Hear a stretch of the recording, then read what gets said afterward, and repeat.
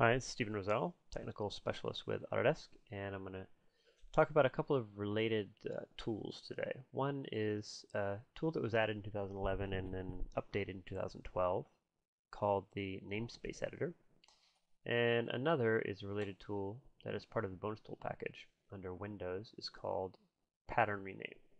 Now, both of these tools actually are very similar and used for similar purposes, but they actually deal with two kind of different problems, two related but different problems.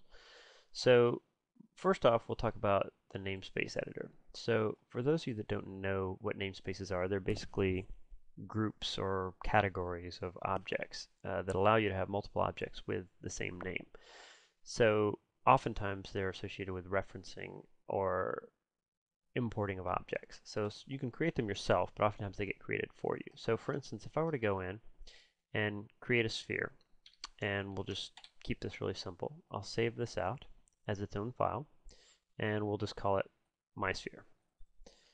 Now, if I were to go to import, so I'll just create a new scene, I'll go over here and I'll import that, bring it into my scene, what you'll notice is that as it imports, it automatically applies the name of the file to the beginning of the object. So I have my sphere : sphere 1. So this is what's known as a namespace. So if I were to import this same file again, say import it more than once, now all of a sudden I'm going to get the same object, but I'm going to have two different namespaces. So you'll see that it's still called sphere 1 in both cases, right there, psphere 1. But you'll notice that each namespace is different. So I have my sphere and my sphere 1. So this can get really kind of cumbersome if you're not intending to use these namespaces. So for instance, an example would be, let's say I have a bunch of spheres. So I'll just create a bunch of copies there. And I'll just create a bunch of copies this way. And now if you look in my outliner, then I just have a bunch of spheres. So I have sphere 1 all the way through sphere 42. Now if I save this file out, and we'll just overwrite that last file, my sphere. So when I import this same file, the one that I just saved into my scene, what you'll notice is that now I have a whole bunch of objects that all have a namespace using the name of the file. So I have my sphere : sphere 29, my sphere : sphere 30. So this can get really cumbersome. So if you're importing a bunch of files in order to assemble a scene, before you know it, you have all of these files with all these really long names. Now it even gets worse if I were to save this scene out one more time. So let's just overwrite that file again. So now I've actually saved it out twice over itself. So now let's go in and create this again. I'll just go in and do a file import. Now I've got my sphere, so I've just imported it twice basically. So now all of a sudden I've got a double namespace. So now instead of just having sphere 1, I have my sphere : sphere 1. So this gets very kind of tedious and cumbersome the more you do this. And this gets amplified as you continue to import objects, modify them, re-import them, and so on. So most people that have used Maya have come across this at one point or another. And so the simplest way of handling this is it's just part of the name. Even though it's a namespace, it's actually just part of the name. I can actually just go in here and I can select everything before that colon, or rather the colon included. And now I can rename that object to just sphere 1. And then I can go in here and I can do the same thing with the next object. But obviously, if I've got 100 objects, I don't really want to do that with every object. The other thing to point out is that all of my textures, all of my lights, all of my nodes in general will all have this same situation. So you'll look here, you'll see that in the channel box, I have the transform that is my sphere : and then you have the shape node, which is my sphere : my sphere : Anything that's added to this object will have that same namespace. So, long story short is there needs to be an easy way to go in and address this and to clean this up. And now there is. So that's where the namespace editor comes in. So in the past, in order to deal with this, you either had to do it manually, or you had to go in and you had to use mel, basically write scripts, or manually use mel to get rid of your namespaces. So if you go into the general editors here, under Namespace Editor, it will list all the namespaces in your scene. So you'll notice that I have my root namespace, which is the highest level, and then I have my sphere, and then another one parented under that called my sphere. So what I can do is go in and I can take everything within this namespace and I can list the contents of that namespace, and that will show me everything that exists within the namespace. Or I can go in and I can do things like selecting all the objects within that namespace. So you can see that everything within my sphere has been selected. But what I really want to do in this case is just do something really simple, like basically take everything in this namespace, select it, and then say move it to a new namespace. So I'll just take it to that new namespace and I'll just say add selected, and now you'll notice, look in the channel box, everything that had those namespaces has been moved up to the higher level.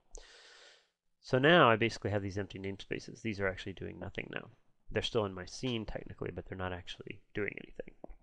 So one other thing I can do is I could say select all empty namespaces, and then I can just delete those namespaces. And there we go. Now I'm back to where I started, where I have a single namespace. So now all these objects have their original names back.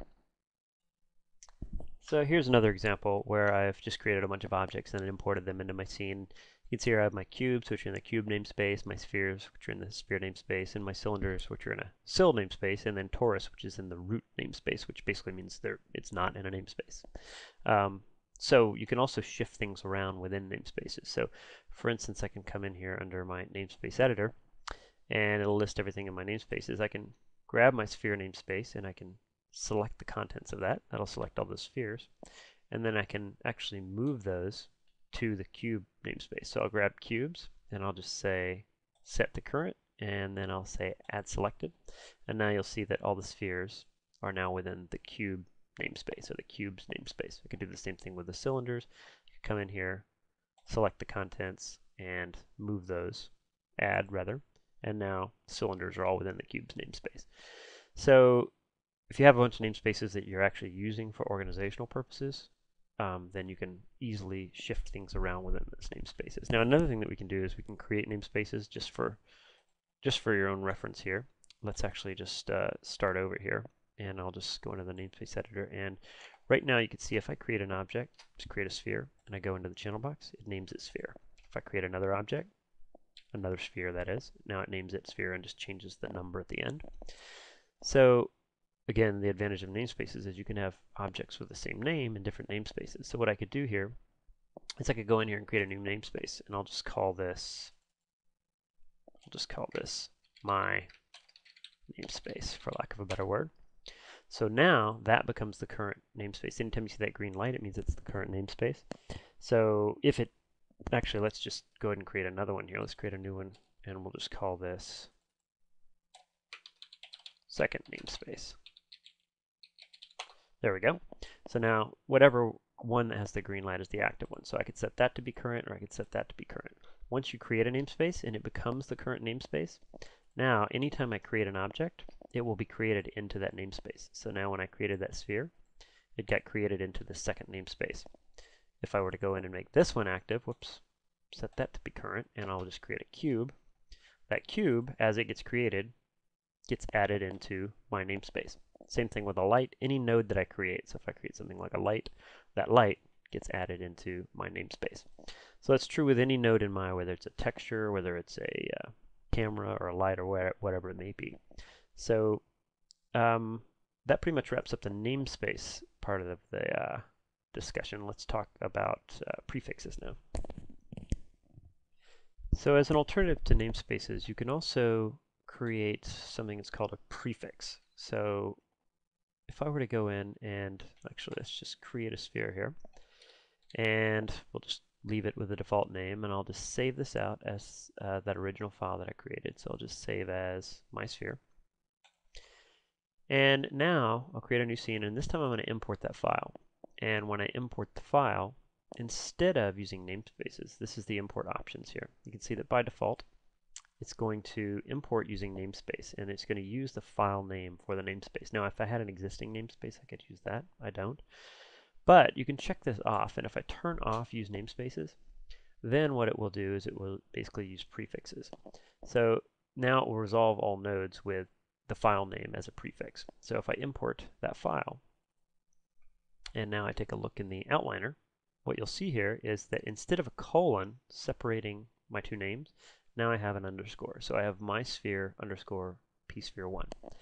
So if I were to do the same kind of an import twice, same idea, bring in that sphere. Now I have my sphere underscore psphere2. So now it's using prefixes instead of namespaces. If I were to do the cube example, if I import this cube, it's going to take the name of the file, my cube, and the name of the object, and basically splice them together. So this also gets very complicated, and this can happen in different scenarios. So oftentimes when you're dealing with different data translators, like certain CAD translation tools, will actually append a whole bunch of these prefixes onto your objects. And in the same way that namespaces can get cluttered, these can as well. So if I take this file right here, and I were to save this out, let's actually just save the scene as, I'll just call it my objects. Create a new file. Once again, using that option, I'll just import my objects, and now all of a sudden I get additional prefixes added on. So now let's actually go in and create some copies of these. Let's just create maybe some copies here and some copies there. And all of a sudden I've got all these objects with a bunch of prefixes on them. And then it can even get worse. So let's save this file out, overwrite my objects. So we'll just overwrite that same file called my objects. So now I've got a bunch of extra objects in there. So when I do the import, same idea as before. It's importing all those files and concatenating, or rather adding on, a new prefix. So again, it's a similar concept to namespaces. However, the problem is it's not a namespace. So if I go under General Editors here and I open up my Namespace Editor, I don't have any namespaces. So I cannot use this editor in order to clean this up. So I could manually go in and clean this up, but that gets to be very tedious. So what I can do instead is use this handy little bonus tool under Windows called Pattern Rename. And Pattern Rename allows us to essentially go in and create some search patterns and replace patterns for the objects in our scene. So for instance, I noticed that my objects is repeated here several times. So what I can do is I can go in here and I can say my objects. Every time I find my objects, I want to replace that with nothing. So I'll add that as an option here. Actually, first of all, I need to load all the objects into this so I can actually see it. So there we go. I just first of all had to go in and load all the objects into this list right here. So these are the objects I'm going to be working on. So let's try that once again. So I'll do my objects. I'm going to replace that with nothing. So I'll add that. And now I'll do another one. Actually, that should have been my objects. Let's do that one more time. Third time's the charm. My objects. I'll replace that with nothing. I'll add. There we go. So now I found it. So now this is what it's going to end up looking like. So now I can also go in. It hasn't actually done it yet. It's just giving me a preview of what it's going to look like. So now I can go in and I can say my sphere. I want to replace that with nothing. Now you'll notice it's gotten rid of all the my spheres. Now I can go in here and I can say I want to replace my cube with nothing. And now all of a sudden I've got a bunch of objects with underscores. So now I have to figure out what I want to do with those underscores. So instead of underscores, it's 1, 2, 3 underscores.